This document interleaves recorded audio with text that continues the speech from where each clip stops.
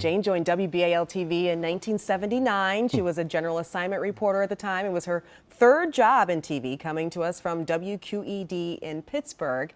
Back in the 70s and 80s, WBAL-TV was known as Action News. The blue Action News t-shirt she's wearing here says, on a scale of 1 to 10, I'm an 11. Not wrong. Not wrong at all. And later, there was Calamity Jayne. In the 90s, Jayne was investigating consumer complaints, advocating for viewers as part of our 11 on Your Side unit. Some of you may have actually driven by one of these billboards back then. Our colleague, 11 News anchor Deborah Weiner, worked with Jayne for 20 years. Deborah joined us now with a look at Jayne's unprecedented career. Best billboard ever. Ever. For sure. Well, it's really hard to select the very best of Jayne. Her body of work is just that good. But here is just a peek at the career that has even the most seasoned journalists impressed and at times intimidated. Investigative reporter Jayne Miller knocks on a lot of doors and asks a lot of questions. Do you know where those checks are? Ms. Shattuck, may we speak to you? Do you intend to remain here? How hard is it to get here? Don't you regret at that time saying, boy, that looks bad? When we spoke with Judge Kennedy Boone back in March, we had to ask him an unusual question. First question is whether you've done the breathalyzer yet this morning. That question was part of a series of stories on judicial accountability. Jayne won a Murrow Award for that. She has broken some incredible stories over her 46-year career.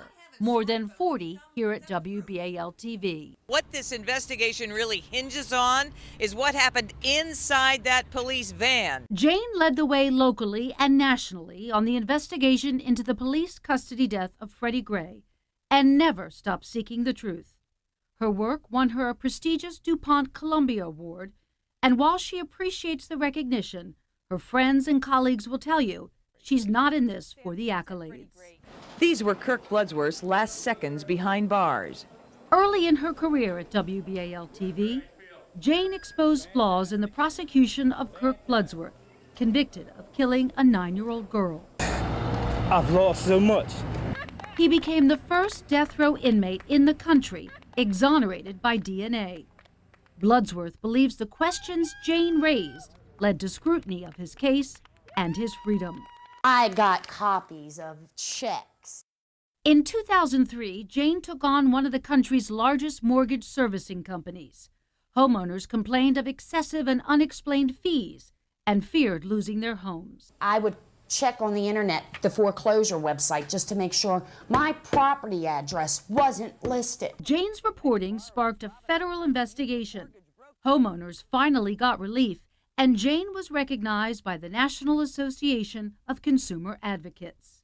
For the first time today, state officials publicly admitted. In 2020, Jayne was first to raise questions about the state's $9 million purchase of coronavirus test kits from a South Korean company. The investigation of the false positive test She questioned the deal, the cost, and the efficacy of the tests. Eventually, the state admitted there were problems. The tests were swapped out. And then there was the peacock, one of Jayne's more colorful stories.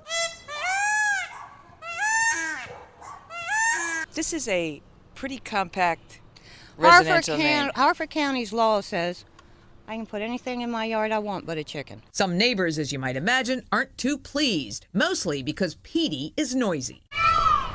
That's really loud. It is, and it's only during the breeding season. That's one of the great things about Jayne. No matter what the story, she's all in. The other problem here, try to cross the street. Twice, she's been named by Baltimore Magazine as one of the 50 most powerful people in the region. We could go on and on. Suffice it to say, we've merely scratched the surface of Jayne's outstanding contributions to the industry and the community. We celebrate Jayne tonight.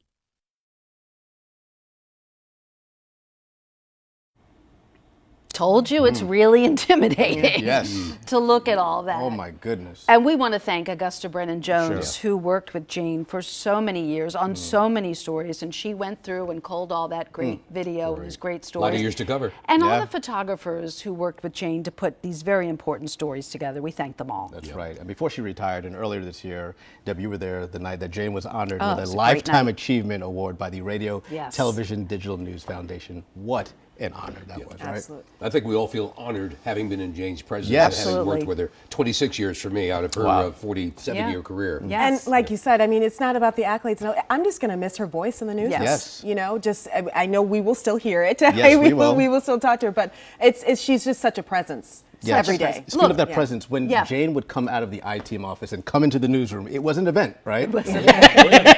And would drive our coverage, and we thank her for that. Yeah. And a mentor to all of us, even All of us. to some of us who have many years in That's the right. business. Yep. She guided us Without all. a doubt. Without a doubt. Love you, Jayne.